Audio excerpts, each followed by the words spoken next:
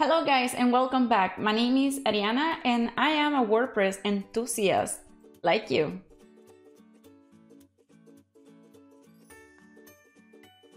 So I remember when I started my blog, I was looking for ways to monetize it.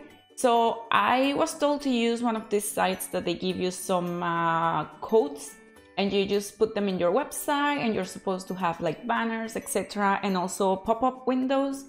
And the problem with this site was that it became extremely spammy, and it's really not what I wanted for my blog. So I mean, I don't know much about coding, just like the basics. I know where to put these codes and to go back where I placed them and then just remove them, I delete it, save, and then the site should be back to normal.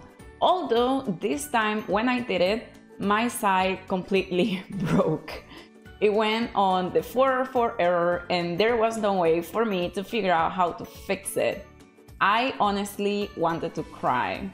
Anyways, the solution I thought was the best for me was just to back up whatever I had, which thankfully was very little, delete WordPress entirely and then start from scratch.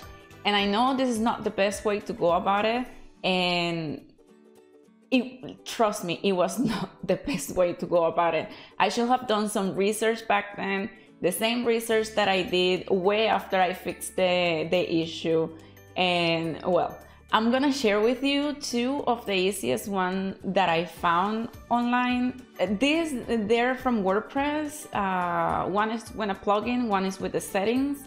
They're very easy to do, especially when you're a beginner like me. They probably can save you lots. So the one with the plugin is called Redirection. This plugin has been around for like 10 years. It's still getting updates, which means that it's perfect for your blog. You don't have to worry about it. People really recommend it, and I mean, I always say this in the videos, it's free. And it's important for me to let you guys know about this because as beginners, we usually try to save money in certain things, especially if we don't need all the features from plugins or something like that, because I mean, our blogs are still growing. Another easy trick I ran into was within WordPress. In the settings, you just have to go to permalinks. And then once you get there, you don't have to change or modify anything. You just click save changes and that's it. That one should actually do the trick. And a lot of people said that in many websites and many pages I went to, they were actually recommending this one to do first before anything else. So there you go. They're super easy, right? Now, another thing that you should actually consider doing is creating your own 404 page error and just customize it with the basic elements to just have the person find their way back to the website easily. Then again, I don't know about you, but I find that plugins really save my life. They're very easy to use, and they're like the best solution for you, especially if you're a beginner and you don't know much about coding or changing things within WordPress.